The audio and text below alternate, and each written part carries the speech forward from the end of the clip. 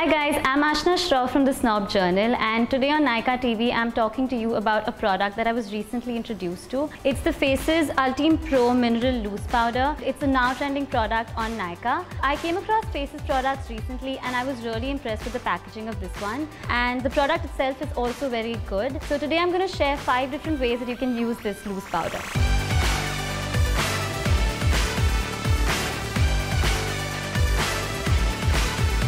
So the first use is something everyone knows and everyone uses a loose powder for that. You use a loose powder to set your makeup and mattify your face. I'm using a fluffy powder brush today.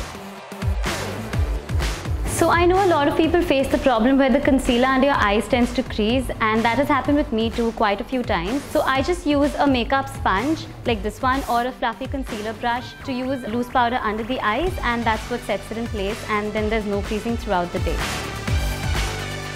So the next use involves adding a little more volume to your lashes. If you're not really happy with the way your mascara is working for you, you can use a little spoolie or an old mascara wand like this one and add a little loose powder onto your lashes before you put your mascara on, and that will just give you a more voluminous look. And it's also an inexpensive alternative to using lash fibers.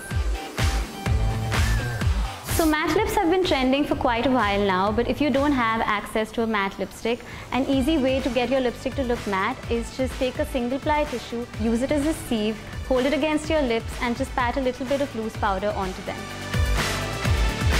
So if you're out and about and your hair gets greasy and you don't have a dry shampoo with you, a great thing that you can use is a loose powder. It replaces the use of dry shampoo and it'll get rid of all the oil.